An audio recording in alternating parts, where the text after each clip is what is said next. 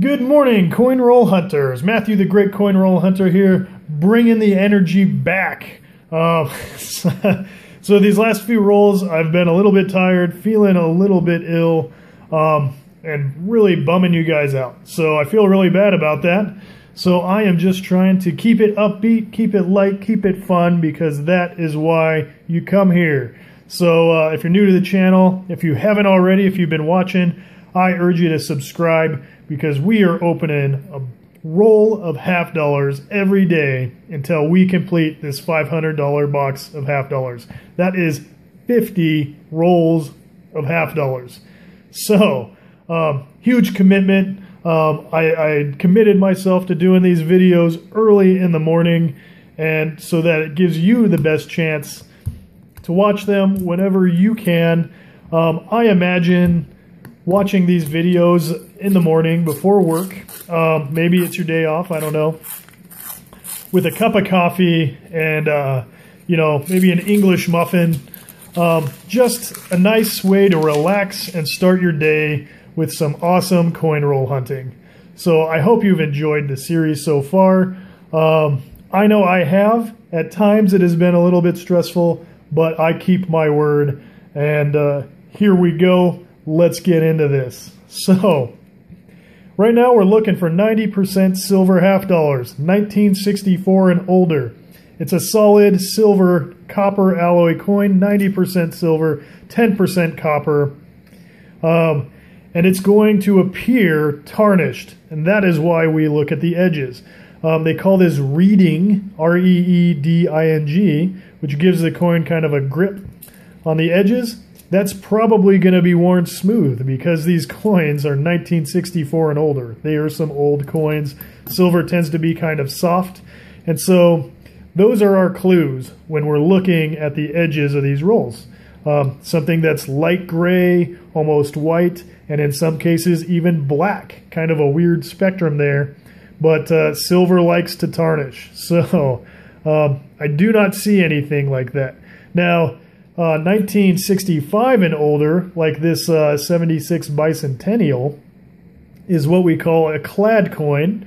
It's a copper center sandwiched between two layers of either nickel and copper, or if it's 1965 to 1970, silver and copper alloy. Now the silver clads, 1965 to 1970, are 40% silver overall. So that includes the cladding. So those are what we call 74 or 40 percenters, and you really have to you can weigh them, I suppose, but the easiest way to do it is to just check the dates for 1965 and older. What I have to check the dates for is an opportunity to upgrade my birthday coin for the birthday coin collection. If you're not familiar with this channel, you just found it, check out the Birthday Coin Collection playlist. It's a great way to start. If you're an adult and maybe you have kids, it's a great way to get your kids into a fun hobby with the Birthday Coin Collection. Choose their birth date, especially if they're children. Their coins should be relatively new and modern, so they'll be easy to find, which also makes it more fun for younger collectors. Now here is a 1983 with a Denver mint mark. That is the mint mark right there.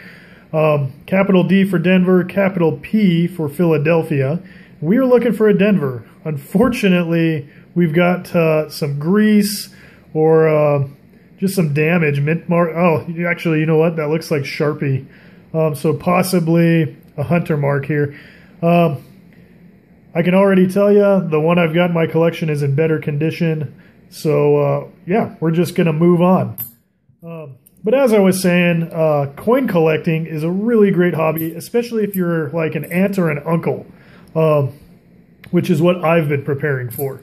So every time you have a chance to see your nieces or nephews, you can bring over like a box of pennies, which is only $25, or if you can, get a hold of a $500 box of these half dollars, and you can just go through them and talk, and you'll have something cool to do with your niece or your nephew, And at the end of the day, hopefully you find something that they're going to keep as like a little memento for your time together.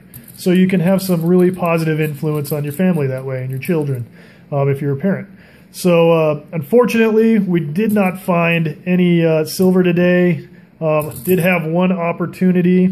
And I guess I'll show you that here is the 1983 Denver that we found in this roll, if I can get the focus to work. And just to show you the one that I currently have in the collection is right there, 1983. We just upgraded it a few rolls ago. You can tell that one's a no-brainer. So we'll just put this one back with the birthday coin collection. Throw him back, catch and release. So there you go. That is how we coin roll hunt.